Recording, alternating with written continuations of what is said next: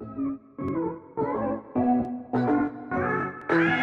everyone, welcome back to another Star Stable video. Today, we have some things that I think you besties should do in order to prepare for the Equestrian Festival. Now, if you don't know, the Equestrian Festival is supposedly one of the biggest festivals in Star Stable, or at least they're trying to make it one of the biggest festivals in Star Stable. So that includes a ton of brand new gameplay for the weeks that the festival is in game. So without any further ado, let's get into the video. Let's go.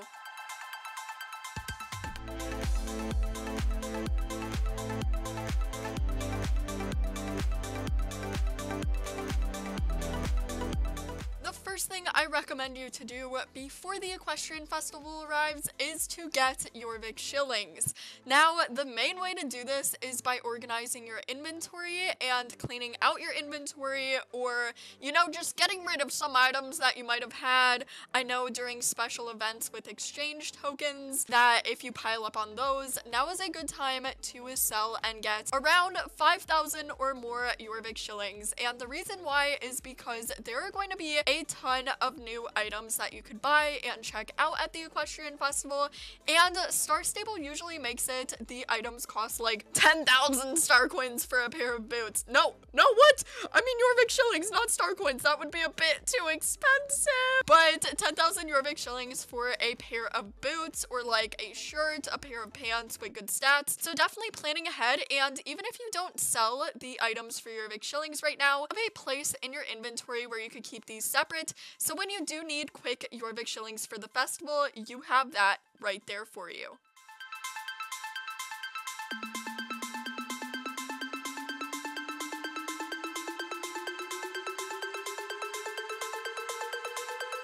The next tip and thing to do before the Equestrian Festival arrives is to create a horse wish list. Now, all of the previous horses that were there last year are going to be returning, so these are some of my favorite English thoroughbreds, and I super recommend them. So we have the Fleabiton and also a more paint-looking English thoroughbred. This year, also planned, there are going to be 2 brand new limited horses, and I think CC Creations mentioned something about them being Lusitanos in the code, although I'm not sure since we did have Lusitanos a while back. We are still going to be getting those. If you guys remember the open house horses, those always return with the Equestrian Festival, and just plan on what horses are going to be there, so in advance you kind of have an idea of how many star coins you want to spend, or how many star coins you want to save up before the Equestrian Festival, since it is going to be here in less than 3 weeks, so less than a month. It definitely helps to have a wish list, and also if you have any items that you specifically remember wanting, I would plan on that too. But of course, horses is a pretty big thing to plan for.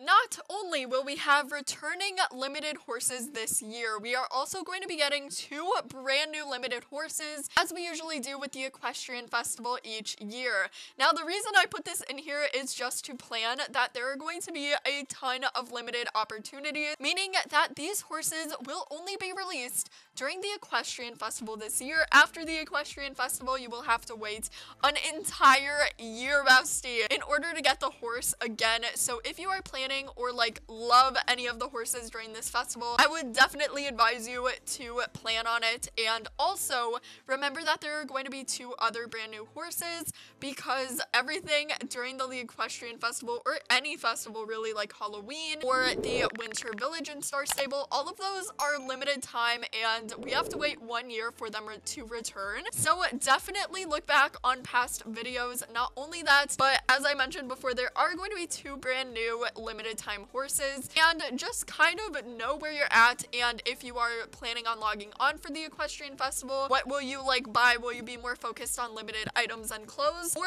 will you be more focused on buying limited horses? And if so, create a small budget so you kind of have like an idea of how much you want. CC Creations also posted some new tack and outfits that we are going to be getting, so if you like any of those, I would advise you, yes, look at the spoilers, bestie, so you can plan ahead and know if you want to spend your Vic shillings or star coins.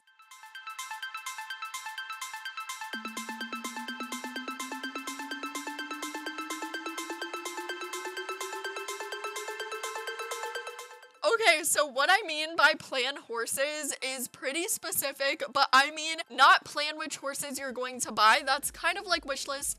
I mean plan which horses you want to train. Now, a big reason I say this is because with all of the festivals in Star Stable, but most importantly, the Equestrian Festival, we get so many experience opportunities, XP for horses. So if you have a horse that is slightly faster, some besties said the Gen 2 Morgan was a champ horse, and you're like, for example, want to max your champ horse, plan on doing some of the Equestrian Festival races. We usually get a ton more XP than just going around and doing regular races while the Equestrian Festival is here.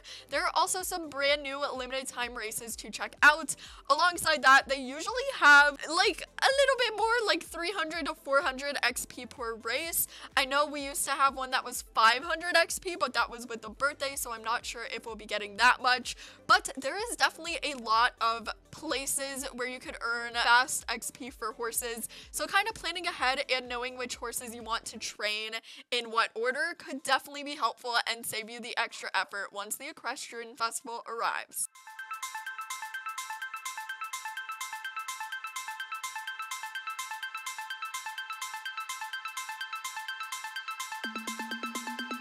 Last but not least, we have the classic clean inventory. Now, this could definitely be helpful, so if you are planning on going on a shopping spree, not only that, we are going to get so many exchange tokens this year for free clothes and items. I think the sets returning from last year was free will also be there, so if you didn't have a chance to get that, you could get that now. And even if Star Stable doesn't bring a new exchangeable set, which they normally do, bestie, but you know, in case they don't, there is always the opportunity to get more items from the set with the exchange tokens from last year, and then sell that set for a ton of your Vic shillings. So either way, you will have a chance to get new items. Cleaning out your inventory could definitely be helpful, especially the day of. If you want to check out that update, you don't want to spend time emptying out your inventory and going from there, because we will get free items from the quests. So you want to make sure that you have enough space in your inventory so you don't have to like keep going back and forth from quest location to quest location. Now, although this could be your bigger inventory, I more so mean the small carry around inventory. Also planning for like horse food if you don't want to pay Maya for stable care, or anything like that could definitely be helpful to plan for the Equestrian Festival as well. I like to leave a little bit of free space in my take with me inventory, like I don't know what to call it. Yes, your take with me inventory, and make sure that I have enough space for any quest items that I might receive or any exchangeables that I might need. Now, of course, there will always be an inventory on site of the Equestrian Festival, so if you want to wait, that is perfectly awesome as well, but just plan on it. Bye everyone, thank you so much for watching. As always, I hope you have a great day, and yeah, bye bye.